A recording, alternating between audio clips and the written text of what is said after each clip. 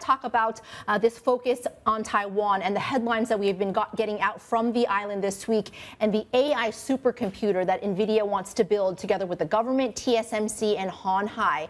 What does this say about the epicenter of the tech world in Taiwan? Well, it certainly suggests that it's going to stay there for a while.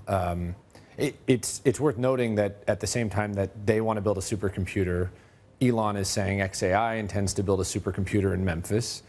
Korea has said they're going to build a supercomputer. I think they pledged $570 billion to a supercomputer. And of course, Japan has signaled the same thing.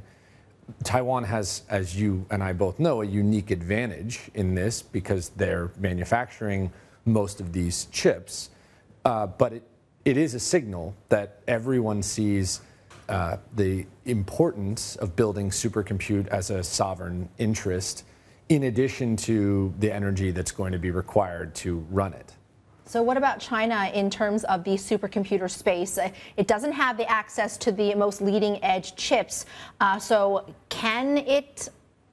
is it going to be able to survive? Is it going to be able to last and be able to compete? So there are, I think, two things to consider here. One is how much can anyone actually achieve the ambitions of supercomputing, right? If Elon says, I want to install a million chips in my Memphis facility, how many of those will he actually acquire? If Korea says, I want to invest $570 billion in supercompute, how much of that will actually go towards it? That's a big question, because you can say you want to spend a bunch of money, but if the resource is already scarce, there's only so much you can. The bigger question, and I think the one that you're asking and a lot of people are asking, is to what extent will a supercomputer actually differentiate? And is it of critical sovereign importance actually to have your own compute? And I don't know what the answer is, frankly. If the answer were that obvious, then I think it would be very fair to say, oh, well, China's in a lot of trouble because they can't access the chips that are necessary. But two things are also true. One is scarcity breeds innovation. Deepseek proved this. We didn't think that they had the compute necessary to build a state-of-the-art model. They did. Then they built a state-of-the-art model that required a lot less compute on an inference basis, and so actually sort of recalibrated to us, the rest of the world, what we thought was necessary. And that's why we saw this market capitulation. There is a non-zero chance that China, as a result of this scarcity crunch, says, hey, we're going to reinvent the architecture. We're actually going to create a world where we're not in a losing game because we're going to change the rules or the nature of the game. And that seems very possible. And especially in a world where we decide AI is of critical importance, they're not going to just sit around and say, well, too bad, we're going to lose the race.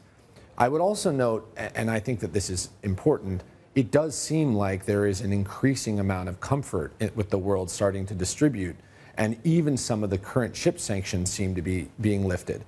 And some of these trade negotiations almost certainly include. So there's a good chance that this looks a lot more, we see a lot more parity over the next 12 months. In terms of timeline, where are we in the AI development? I mean, we only really started actively talking about this space in the last year, and that was when we're talking about training the models and this and that. When do we move on to the next stage? Are you not impressed? What I have to remind everyone is we've been building statistical machine learning models for most of AI's history. And then we started building with transformers when Google told the world in a paper titled "Attention is All You Need" that changed the world in ways that basically no scientific paper had done for computers in quite some time. And we've been building transformers for 7 years now, basically. And the transformers have gotten an order of magnitude better and an order of magnitude less expensive. And that is, in and of itself, incredible. Moore's law broken, right? The question you're asking is, what's the next architecture? What is the next thing? And frankly, it's probably on the horizon. It's not obvious that the transformer architecture is a permanent one. But the neural net has so much juice to squeeze. And we are discovering this both in terms of the performance, the cost and the modality, the amount that a model can do, right? We're building systems that have human intellectual equivalence. That is now happening. And the real question is, what is the asymptote? What is the limit?